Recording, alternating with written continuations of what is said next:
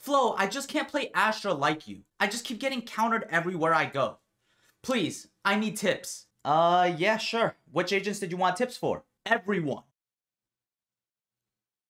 Alright, I got you. What's up guys, Flo here, and today we're gonna be giving tips on how to play against every single other agent while playing Astra. So for those of you who don't know, I peaked Radiant 98. I went top 100, let's fucking go! But if you've seen my guides, then you know that I have a specialty in Astra. Before the video starts, I'd like to give a huge thanks to the sponsor of this video, the like button. If you could just take a few seconds to one tap that like button and change its color, it would be a huge help to the channel, and I would personally really appreciate it. Also, if you ever want personalized coaching, I coach through Metafy, so feel free to check me out there. Now, without further ado, let's head on to the video. Before we go on to specific agents, the general rule for playing Astra is to plan things out for the future as much as possible. Stop trying to play stars fast, as that will be necessary as you head up to the higher echelons of the rank system, but you should try to avoid doing that as much as possible and use it more as a last-ditch option. Placing stars based on the likeliness of a hit coming to your site or the other site is a much better way of playing Astra than just dropping them down as the enemy team is executing. Astra has really strong abilities, with the one downside that you need to take time to place them, and while you're placing these stars, you will be out of the fight without really any information on what's going on. By thinking and planning ahead, you essentially circumvent this one huge downside of playing Astra and just fully benefit off of the fact that she has really good abilities. Now with that out of the way, let's move on to the specific agent tips. Against Brimstone, it's very common that at some point they will be playing post plant. If they have ult, drop a star first on the spike. When the ult is finished, start sticking the spike, trying to get it to half.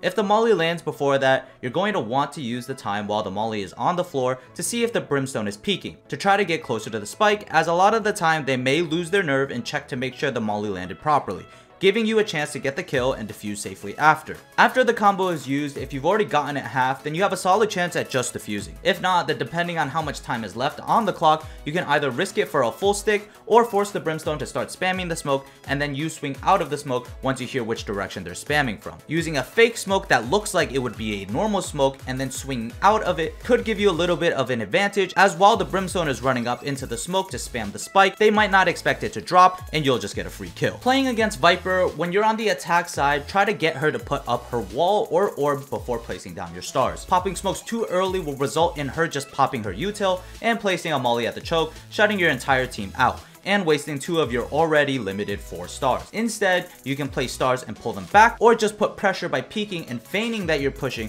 to bait out this util. Wait for the gas to go down, then drop the real stars to start the execute.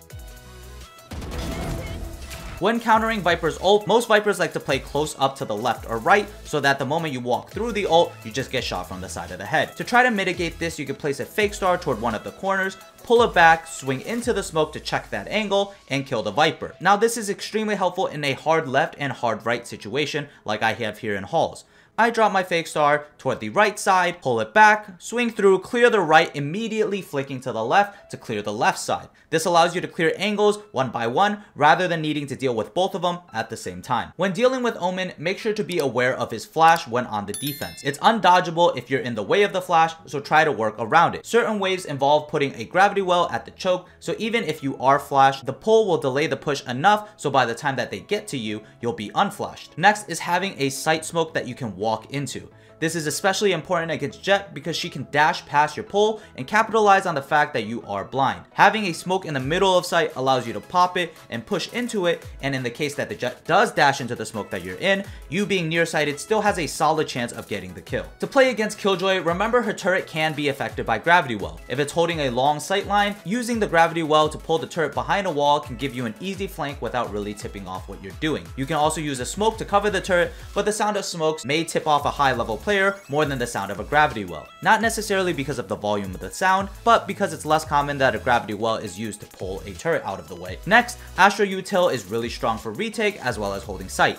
If the enemy KJ has ult, then it may be worth it to just sit off site and allow the enemy to waste utility against an open bomb site. Save Astra ult for the inevitable retake, and try not to waste too many of your stars / abilities so you can have them when your team meets up with you. To play against Cypher, you can use your recall smoke to clear pesky tripwires that would otherwise be dangerous to break. Drop your star right around where the trip is based on the sound cue, pull it back, immediately swing out, break the trip, then fall back. Be careful, a lot of the time Cyphers will be playing close to the trips and try to swing off of it, so be ready to post and kill any player that decides to swing. With using a fake smoke, you don't have to waste a star and you can still break the trip to deny information. When Cypher ults, remember that it is a snapshot of where you are, unlike other darts where they can see you actually move. You can sometimes fake the enemy out by looking in the opposite direction that you're heading, feigning that you're heading towards somewhere else. To counter Sova, pay attention to the sound cues when he owl drones. It's distinct and you can actually deny information with a gravity well. By pulling it at the correct time, you can keep the drone in place so it's unable to check the deeper parts of sight, so either you or your teammate can stay hiding. Be careful though, as without a pull, this does weaken your sight hold. You can also manage this with a Nova Pulse, although it can be a bit harder to land or time properly. On the defense, to counter his dart, you can put a mid-sight smoke so that you can walk into it if you don't have enough time to shoot the dart or can't find it. This can save you from getting pinged and a lot of the time save your life. When going against a Sage, be extremely careful about aggressive walls. Specific walls will allow her to see over your smokes and kill you if you aren't aware. Either post up for them in expectation of it happening or avoid being open to it completely. You can set up trap plays if you read the enemy Sage well and get a free pick on the round. Play slow to try to bait out her slows. Sage slows are very detrimental in stopping your team's rush. Try to bait them out early in the round by putting a little bit of light pressure, forcing her to throw her slows early so that when you hit the site later, it'll be much easier. As for her ultimate, remember where her teammates have died and try to deduce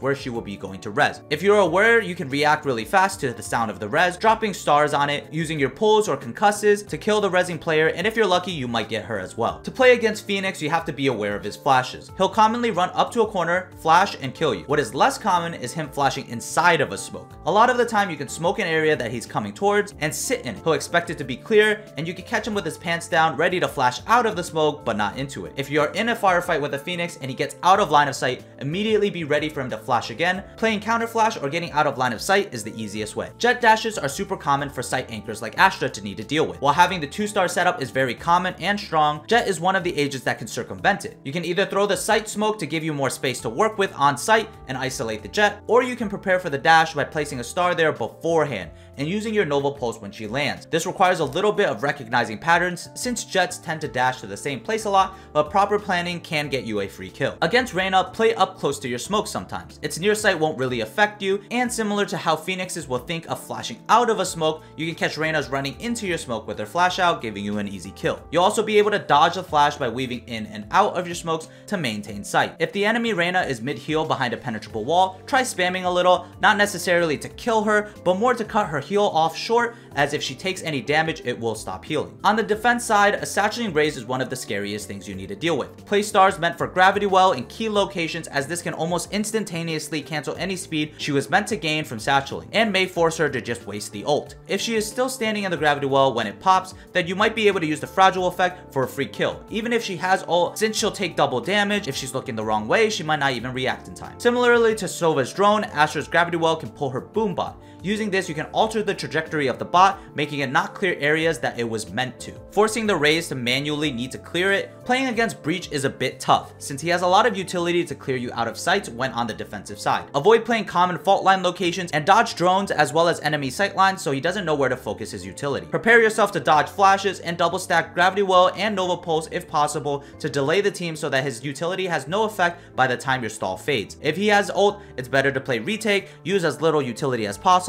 saving it for when your teammates come and retake together. Good Skies will use their flashes for information. You can preemptively avoid the information gained from the flash by placing a star on you and pulling it back. It's a pretty high level skill as it requires you paying attention to know how close the flash is to you to time the pullback, but if you're not as skilled, then you can just pop a normal smoke as long as you're okay with using one of your stars for this. This can sometimes get you a free kill, as when Skies think an area is clear, they play much more carelessly. In terms of Yoru, he's a massive pain. His ult pretty much gives him a free sight, and even if you are set up, it's hard to play against it as he will have information on where exactly you are and relay that to his team. It's much better to just play for retake, save a few stars to ensure you have smokes as well as pulls and concusses, than try to hold the site and likely just die. If you have ult, then it's almost always a better option. Work with your team to help counter Yoru. If you are trying to hold site, then be prepared to dodge his flash. Almost every Yoru tosses his flash before he teleports to back site. Either playing anti-flash or being hyper aware so you can flick away can net you a free kill. This is especially since they have a delay before they can be able to pull out their gun. Yoru's clone is also pesky and is usually thrown from behind a smoke. If you feel the execute is coming, start spamming the smoke a little bit, and sometimes you can catch the clone before it even exits the smoke, making it much less dangerous. In an Astra mirror match, it usually comes down to which Astra has better star management. On the attack side, use your stars early in the round to try to bait the enemy Astra into popping hers by recalling them and using a bit of noise. She might fear for a rush and pop her stars early, which means less gravity wells and nova pulses for you to need to deal with. A key factor is realizing that the site she's on is actually weaker than the other sites, because Astra as an agent benefits everyone on the team equally and has no personal abilities to helping her hold the site. Recognizing this can allow you to pick the easier site to take on the attacking side. Be careful if she has ult, as that means playing post plant is much worse, or at times an insta lose. You can use your smoke to help you get past the walls easier if it does happen, as they'll usually hold the opposite sides of the wall. If the enemy Astra is playing post plant, tap the spike as soon as you can to bait out the gravity well. Remember that your smokes last 15 seconds, so using your own ability cooldown timer is a good reminder of when your smokes are going to fade. KO is the counter to every agent with his suppress abilities from his knife, but there are ways around it. Since you can hear the knife land, you have a bit of time to activate your abilities before you are suppressed. Popping a smoke and a pull right before you get suppressed might buy you just enough time for your teammates to rotate and help you out. Also use Astra's global presence against KO's ult. His ult has a range, so dropping stars from outside the ult range, activating them, then running into site to retake might just give you the cover you and your team needs. If you are defending on site against KO ult, time your peak slightly later. You can kill the KO, but he can be picked up by his teammates. So instead, if you're going to trade 1-for-1, aim for a teammate that can't be picked up by peeking a little bit later, since they'll be following up behind the KO. When you go against the chamber, remember that his trips are very easy to cover with smokes. If you see a chamber trip, don't just drop the star dead center, as if the walkway is too narrow, you won't be able to walk around the smoke and might have to walk through it, therefore setting off the trip and wasting the smoke, as well as giving away your position. Make sure you have just enough room to walk around the edge of the smoke by thinking of the circle as a line. You realistically just need to use the edge of the circle to cut off its line of sight from you, and you won't have a problem. To counter chambers up, make sure you use smokes to your advantage. If you want to get fancy with it, you can use your recall star mechanic and chain multiple of them for further distances. To counter Neon, use her fast lane against her. Usually Neons will throw a fast lane from the entrance of the choke. If you are positioned properly, a well-timed smoke that is already placed can isolate the Neon from any of her teammates, getting you a free kill while she is mid-run, as well as making you much harder to trade. Avoid playing in small and cramped areas, as that is the perfect place for Neon to use a relay bolt, and you don't have much outplay potential there. Countering Fade is a little tough, since her prowlers can manually clear a lot of angles. Remember that it requires line of sight to chase you, and recognize how Fades usually clear with it. They'll swing right and left quickly to check if anyone's hiding in corners, but if you have a smoke that you're hiding in, it won't see you. Just make sure the prowler doesn't enter your smoke while you're in it. Also use the sound of it to break the prowler before it exits the choke smoke. It's a pretty big hitbox, so you can break it before it even clears any of the close angles, forcing attackers to still need to clear them before coming out onto site. This is especially helpful if you're mid-rotation between two spots and can buy you just enough time to get into a better position. Also, always be looking upwards for the haunt, as that can completely destroy a defensive hold. Use the sound cue that the haunt makes to give you a little bit of forewarning. If Fade has ult, it's a lot of the time better to just play off site similar to Breach ult and just save the utility for the retake. The last agent to counter is Harbor. The key tip to playing against one is to understand that his strengths lie with aggression. His abilities may deny line of sight, but he doesn't have any direct ways of really dealing with a rush. Bait out his utility similar to how you would do with Viper, and he'll be stuck with a very long cooldown. His Cascade and Cove are likely what you're going to need to be working with, so in the case of Cove, be very wary of walking into one, and if you see a Cascade coming toward you, be ready for the Harbor to be following up right behind it. As for his ult, it's pretty easy to dodge, but it does give away your position, so a lot of the times it is worth to just play retake. And that covers every single agent. This video took me a really long time to make, as you can see from the fact that I got a haircut and I'm in completely different clothes. So if you liked the video, remember to like and subscribe. It makes putting all these hours into editing worth it. If you guys have any suggestions on what videos you want to see, comment down below and let me know. If you want to see me live, follow me on Twitch, but without further ado, I'll see you in the next one. Peace out.